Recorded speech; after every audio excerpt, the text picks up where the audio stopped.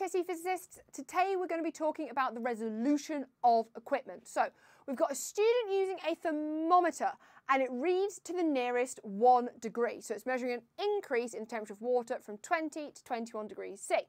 So state the resolution of the thermometer.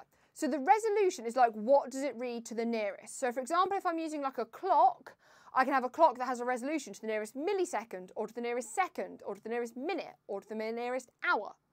So it's like, what is the smallest thing that I can measure with this instrument?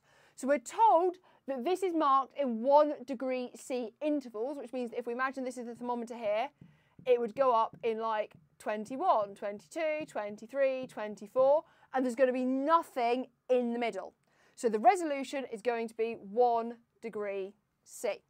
Now, part 2 asks me to explain why this thermometer is not suitable for accurately measuring small temperature changes in this experiment. It's going to be because it's not precise enough, because we're only measuring a small change in temperature, which is like the entire resolution of my thermometer. It's just not going to be good enough.